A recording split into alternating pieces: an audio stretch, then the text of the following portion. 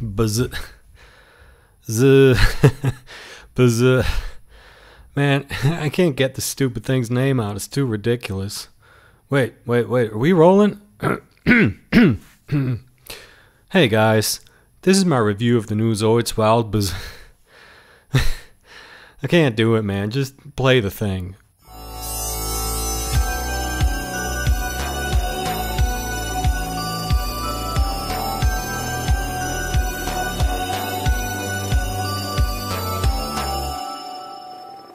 Robo Shop.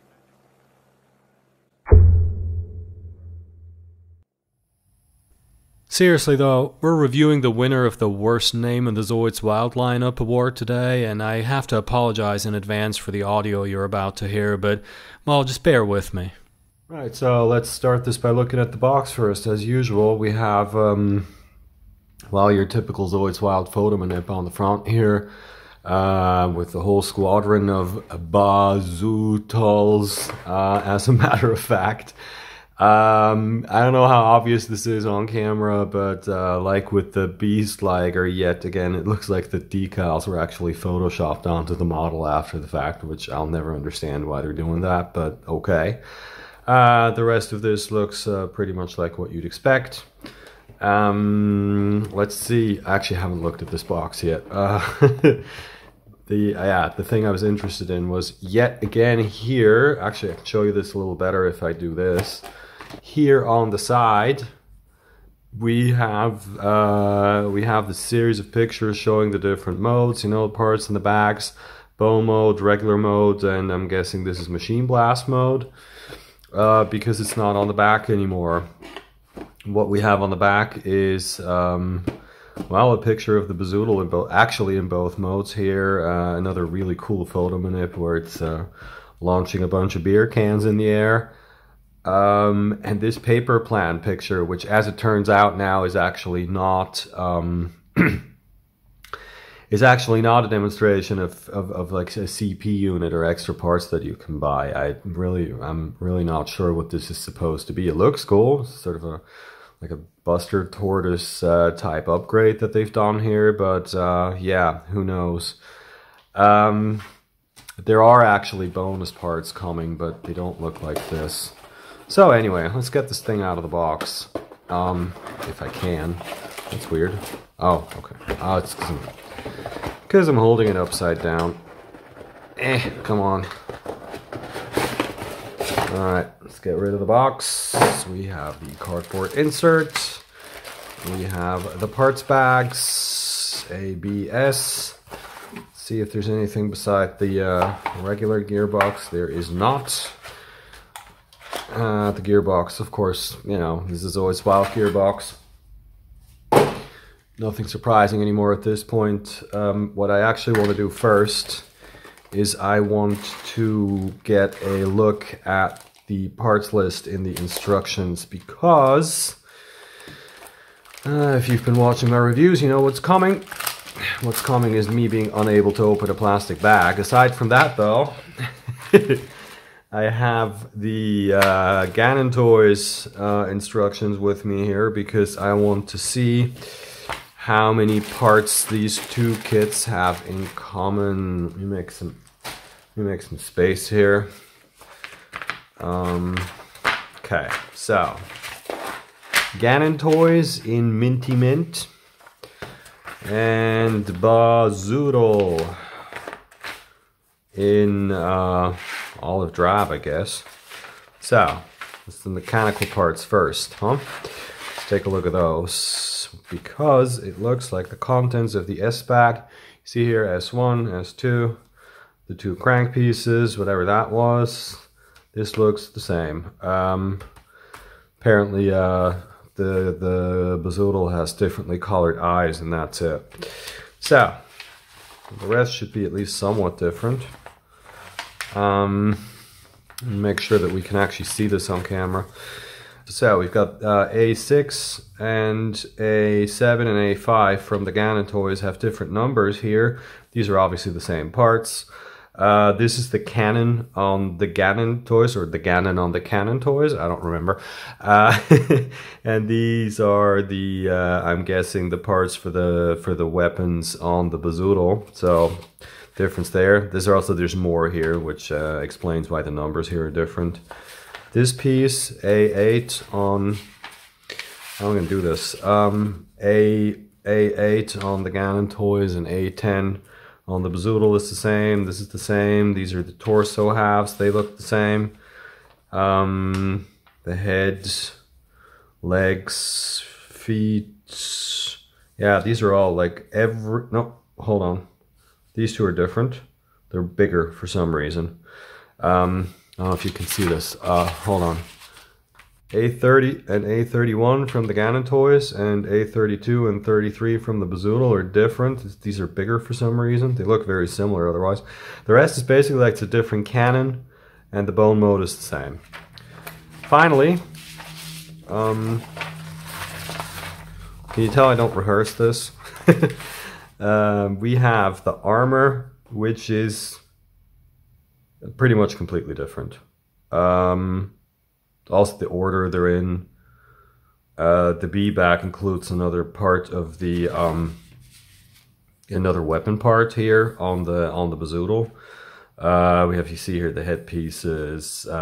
These I would guess are the main torso armor pieces. They're different. These two probably correspond with these two. And to be honest, I don't exactly remember what this stuff is, but it's different, and we have a lot more parts also here in the Bazootle. So yeah, that's what we're looking at, folks. I'm gonna get the parts out of the backs real quick now that I know what is sort of the stuff that's worth looking at because it's new, and then we're gonna find out what all this stuff does. So let's actually do this one set of parts at a time. In your A bag, you have, what am I actually interested in? I'm interested in the silver pieces, so that would be A3. Here we go. Yeah, that's this big ass cannon here. Not a whole lot of detail, but it doesn't really need it. I do like this. See, like the inside of the barrel has these grooves to make it look a bit more interesting. That's cool. And then we have a bunch more. Yeah, these are these two big pieces that are basically, like, aside from the weapon, are the only thing that's new on the Bazootle. I mean, yeah, other than the weapon, that's what I'm saying. These are the same feet as on the Ganon toys. Two more of those. This is A5 and A6. It's also parts of the weapons, I think. Again, completely new parts, but, well, it looks like Zoids Wild parts, very nicely detailed and all that. And we have these two. Now, I'm not going to get any of these out of their bags for the moment because they're identical with the Ganon toys. I mean, I keep getting the two confused now. This is weird. Just want to take a quick look at what's in B. Wow, B is actually two separate backs. I think that's the first. Maybe on the Death Rex? I can't remember. Well, it's one of the turtles, so it actually has armor, unlike a lot of other Zoids Wild kits. So let's take a look at these. I wanted to see the head first.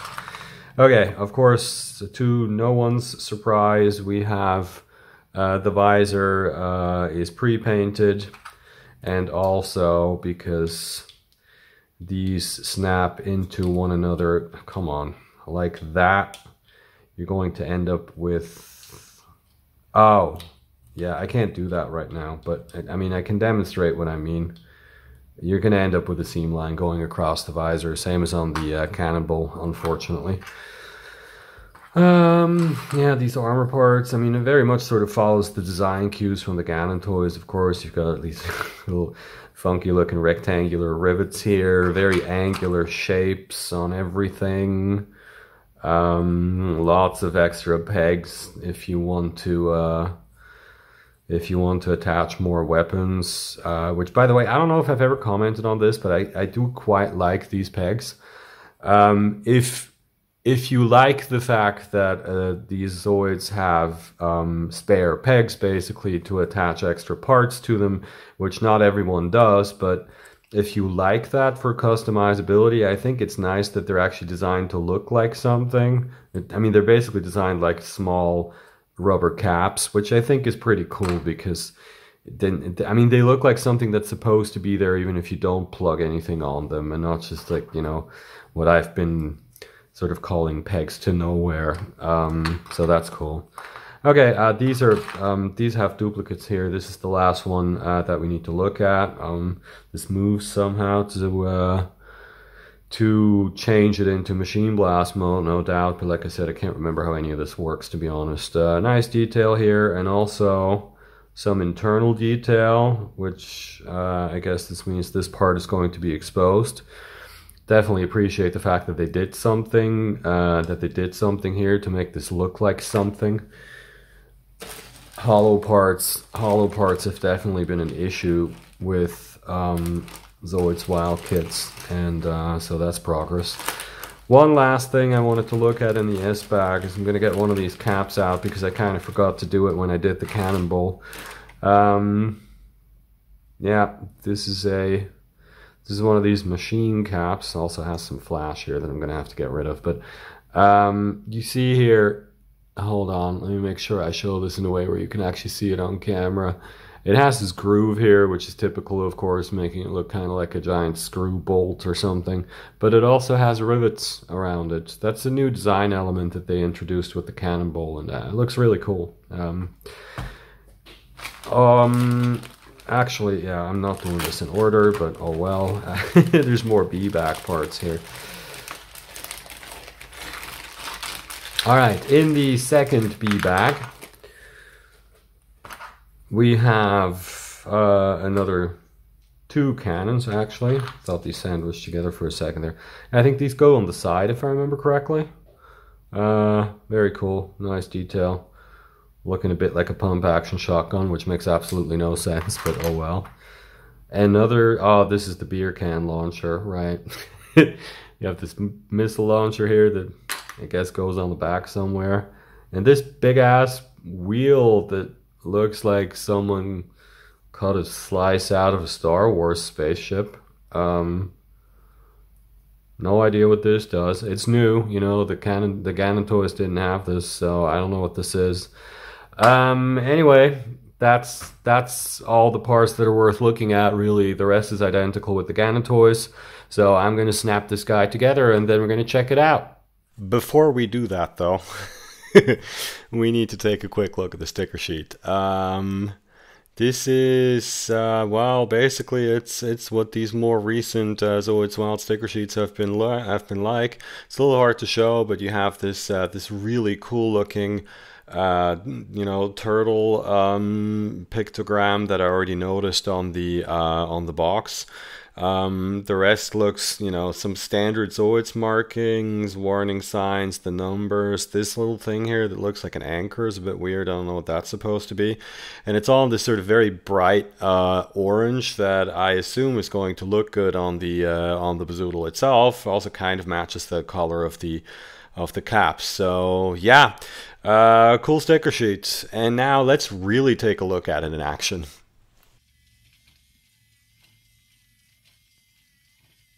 No surprises, of course. This is just a Ganon toys with different armor and a bigger gun, really, so it walks the same. But it looks good, you know, nice and stompy.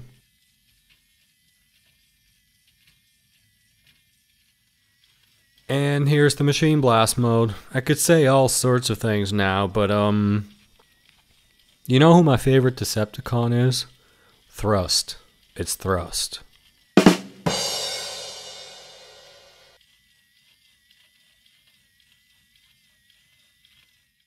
So anyway, I feel like there isn't too much to say about the Zoid that I haven't already said about the Ganon toys, but I also don't want to sound too dismissive of it, so I'm going to talk a bit anyway. The Ganon toys was an early favorite of mine in the line, and I really feel like the Bazootle is basically an improvement in every way. It looks more angular and aggressive, it has more weapons, and it doesn't come in that silly collar that was basically the only thing I didn't like about the Ganon toys, so this is a good one. I also continue to be rather pleased with these new visor type heads because they just look more like a Zoid's head. I think I've mentioned before that I'm fine with things moving in new directions, and I'd actually prefer for Zoid's Wild not to go too far down the nostalgia route because that's never worked in the past. But I think this is within reason, and it's a big improvement over the googly eyes. So, in all honesty, I think even if you already have a Ganon toys, you should get this one too. It looks good, it walks well, and I really think it looks different enough from the original to be its own thing. And that's it for this one. I'm trying to get a video out every week at the moment, and I think I should be able to pull this off at least until sometime in October because I have a lot of stuff to review and to showcase, but we'll see. I'm working on a build for Lincoln Wright's Maschinenkrieger contest at the moment, and if you're wondering about the Berserk Führer, I'm actually waiting for something I've ordered for that build, and then I'm close to finishing the backpack, so we should actually have an update on that one soon as well. Meanwhile, thanks for watching. Please do the thing down there I like, you know, where you click like and subscribe, and I'll see you in the next one.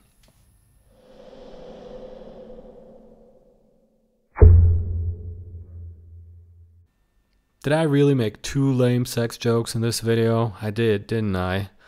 Ugh.